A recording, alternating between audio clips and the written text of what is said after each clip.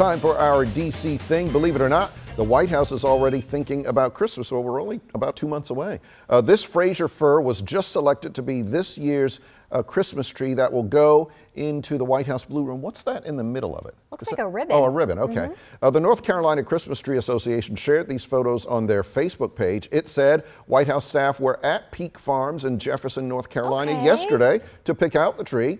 Peak Farms also provided a tree for the White House during the Obama administration in 2012, as well as a tree to Vice President Mike Pence in 2018.